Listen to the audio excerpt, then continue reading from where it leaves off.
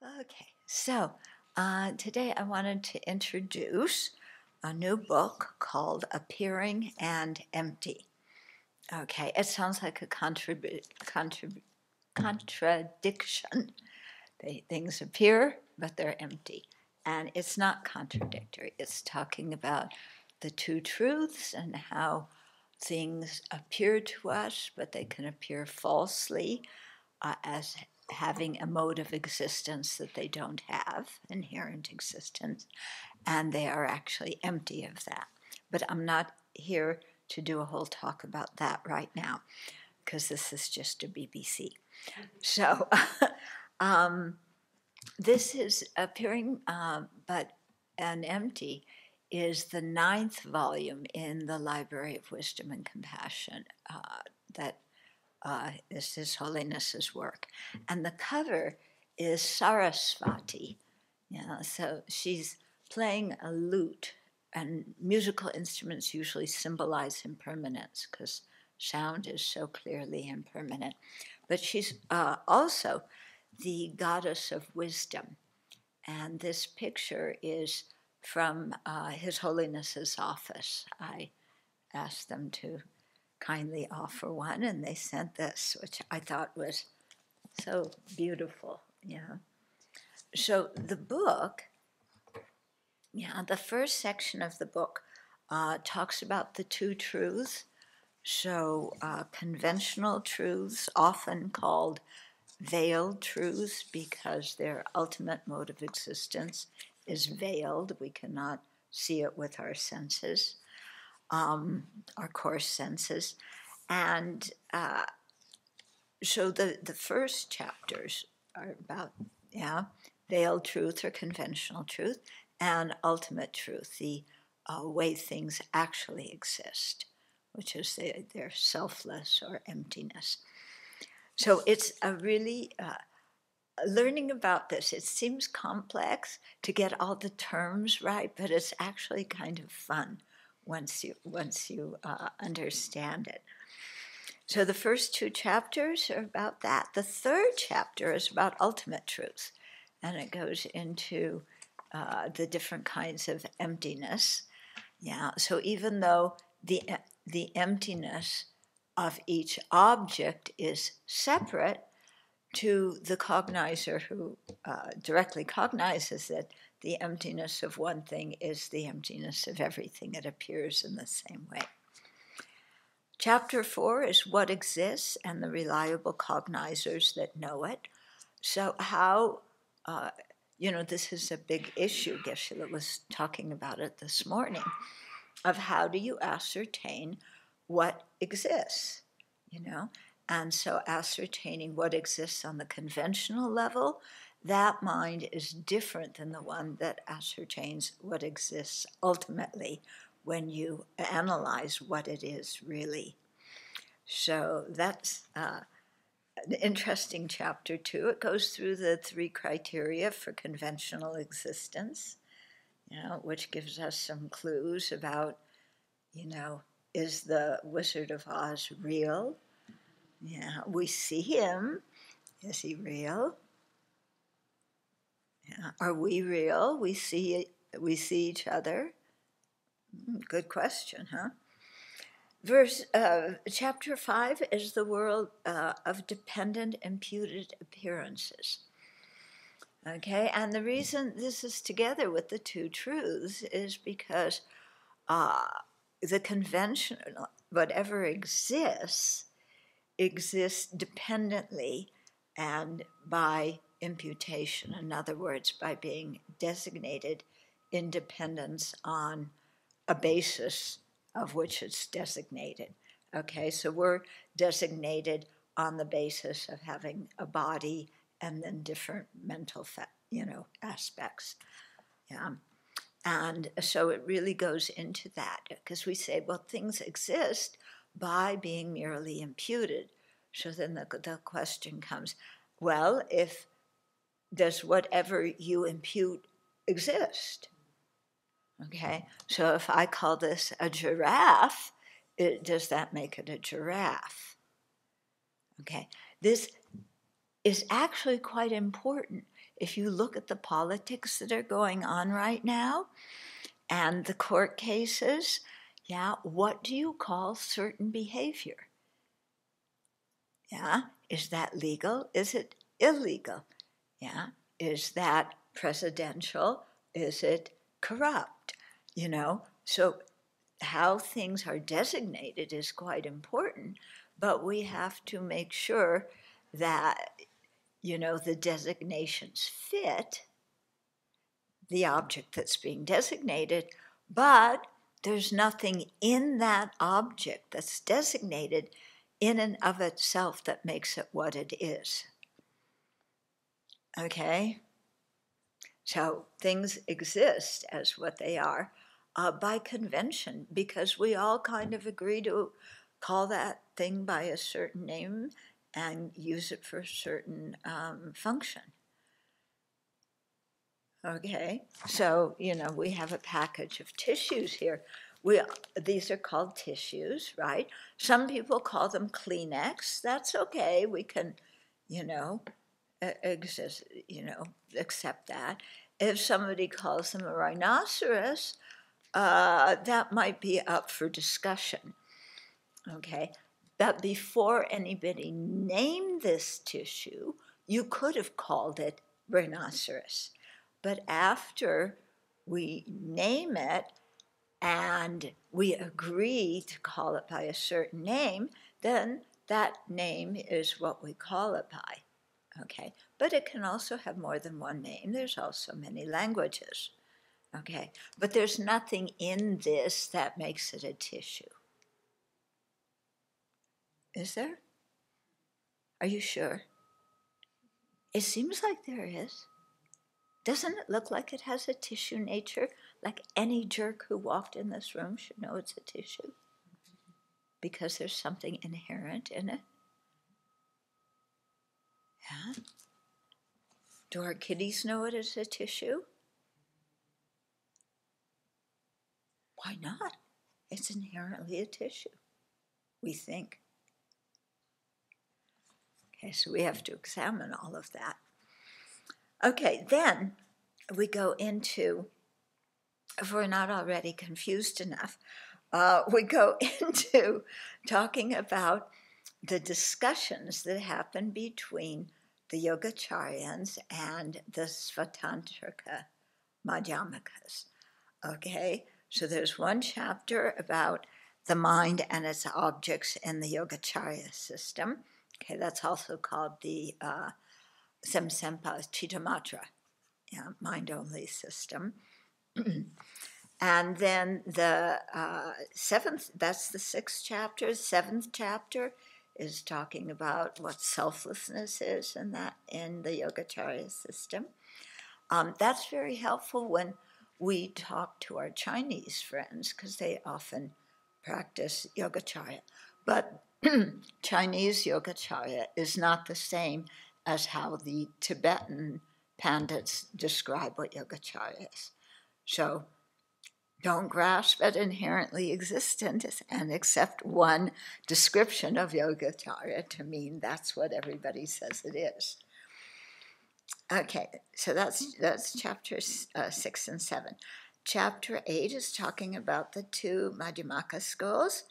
Okay, so what is it that they negate when they examine the nature of reality? And then chapter 9 is the Prasangika's response to the Svatantrikas. Okay, so there's big debates, well, also with the Yogacaryas. And as Geshe-la pointed out this morning, the debates, really, they're not to make us confused. That's not the purpose of writing them, although it seems like that when you're first learning them. But the purpose is to present one view of how people think things exist, and then to present another view, and then to check them out and see, you know, which one can when we apply reasoning, which one makes sense, and which one makes sense to us, and when we meditate on it, you know, what happens. So it takes a lot of study to learn the vocabulary and the concepts, and a lot of meditation too, to kind of really go into it. But like they say, if realizing the ultimate nature were easy, we would have done it already and would have been out of samsara a long time ago. So it's going to take some time. Yeah. His Holiness says, for example, that understanding bodhicitta is not too difficult. We can understand having a kind heart and love and compassion. That doesn't take, a lot to understand. But generating bodhicitta is quite difficult. Whereas with emptiness, it takes a lot of energy to understand what is going on. But once you understand it, then the meditation, so they say, flows more easily and quickly. I've yet to experience that. Okay, chapter 10 talks about the unique explanations of the prasangikas. Okay, so there's many of those. About subtle afflictions and how it views the past, present, and future. And we talked one time about the having ceased. Yeah, so that's real fun too. Okay, then chapter 11 is about insight. And here we're talking about it particularly from the Pali perspective and the Chinese perspective, because we've already talked about it regarding the Prasangika perspective.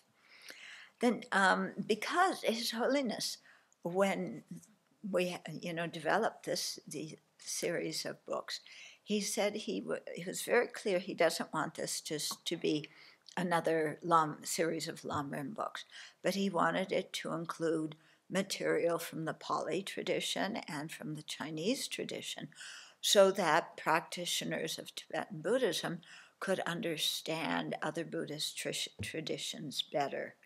Yeah, and he also wanted it to explain something about the other Tibetan traditions, not just the Galupa. Okay, so chapter 11.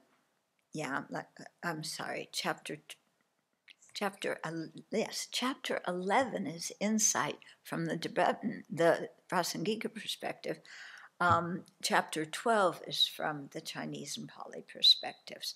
Then 13, we get into the diversity of Chinese Buddhist schools. And since we have a lot of visitors from Taiwan and Vietnam and so forth, it's helpful to know the different Buddhist schools that exist in those cultures and what they believe. And I just got an email today from Venerable Genhu, who you'll remember. And he said that this is the clearest explanation he's seen of the 10 Chinese schools. So that's not because of me, it's because of the schools themselves. But it also clears up a lot of misunderstandings that happen between the Tibetans and the Chinese, especially regarding the Samye debate, where the Chinese abbot discussed what the Tibetans took as blank-minded meditations, and Kamala Shila refuted that. So that story has become quite ingrained in the Tibetan tradition, whereas Geshe Topke, if you'll remember when he was teaching us, he said that he was beginning to question that story and found some other information. Because it does create some difficulty if these kind of stories or rumors about other traditions that have been existing for centuries, because this debate, supposedly took place at the end of the 8th century. I mean, that's a long time to believe something, but is it correct? Yeah. And so to really clear up the misunderstandings. Yeah. The Chinese often think that the Tibetans practice magic, and that, they don't keep Vinaya very well because of Tantra. That's a misunderstanding. And the Tibetans think the Chinese do blank-minded meditation, which they don't. And that's a misunderstanding. And then the Pali tradition thinks both the Tibetans and the Chinese, are Mahayana, and that's completely apocryphal.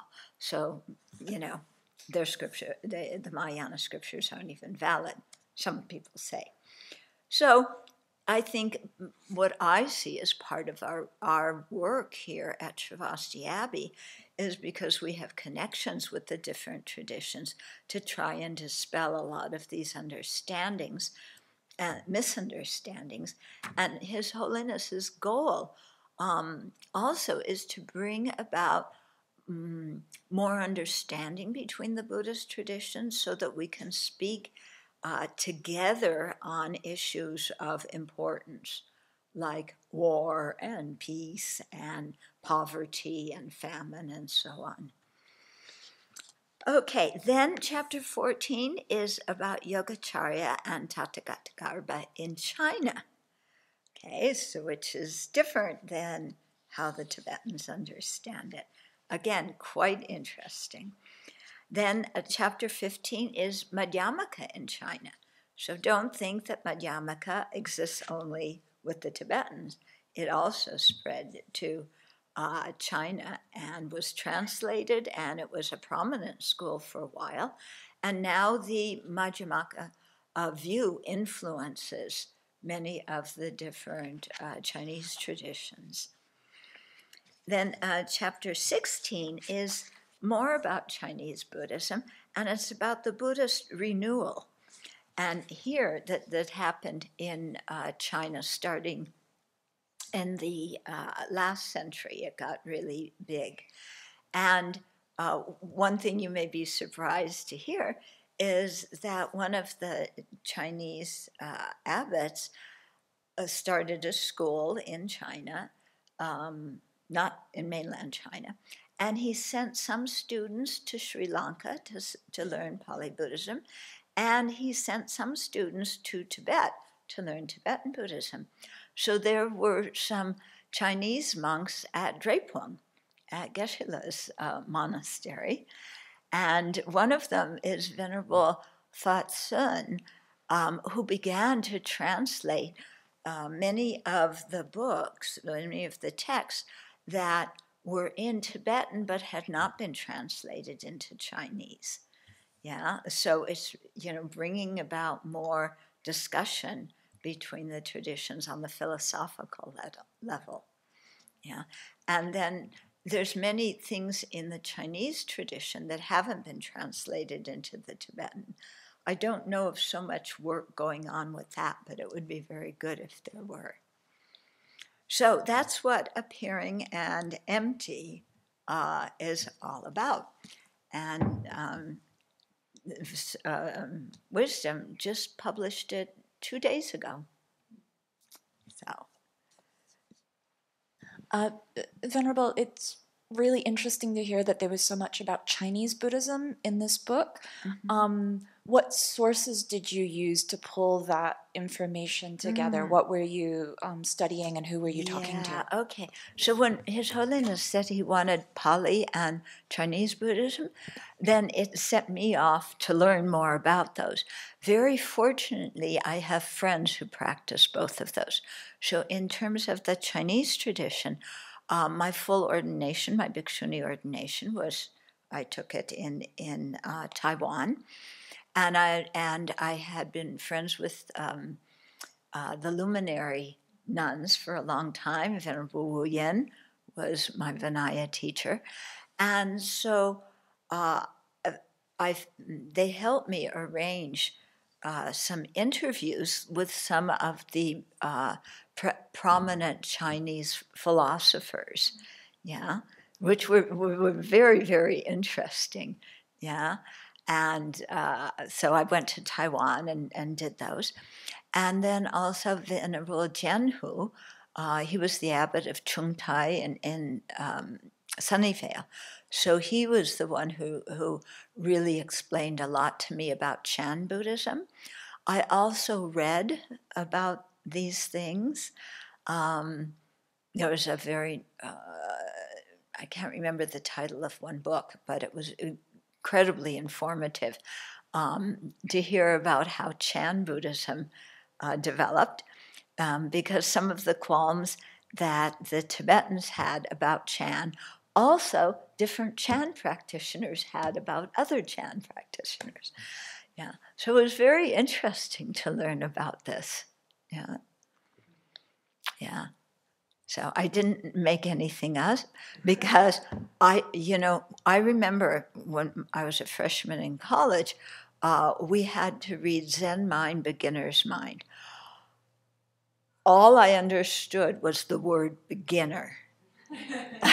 I didn't understand what mind was. I didn't understand Zen. All these koans and so forth. It was like, what? So it was actually very nice to learn. I think as I learned more about Tibetan Buddhism, I understood the Pali tradition better. And when I came back to look at Chan, I understood what it was saying better. Not completely, but better than before.